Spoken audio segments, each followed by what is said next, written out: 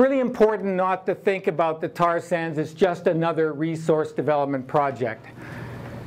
It is the largest capital-intensive project in the world of its kind right now, and resource project in the world right now.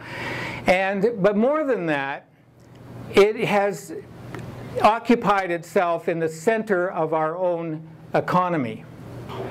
And that's one of the arguments I try to make, is for us to understand the extent to which the tar sands is not just something out there, it has moved into the very center of our economy.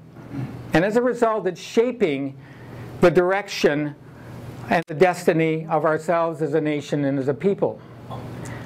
And that's why it is so important not to treat this as just an Alberta issue, which has been the case up to this time to a large extent. It's important to understand that it has profound national implications for ourselves as a country.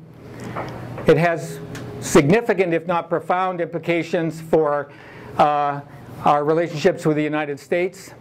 And it has significant and profound implications for ourselves internationally. And it's, I think, really important that we understand that and grapple with that.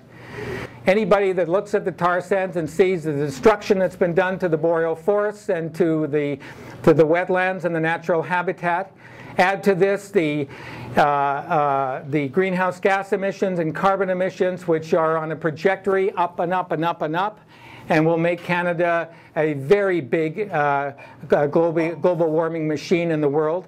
And the third implication has to do, of course, with the amount of water that is used for the production of the oil from the tar sands. 3 to 5 barrels of water for every barrel of oil that comes out of the tar sands. And we're talking about one of the most fragile water and ecosystems and freshwater systems in the entire world, and in the entire planet, sitting up there in that part of northern Alberta and the Mackenzie Delta.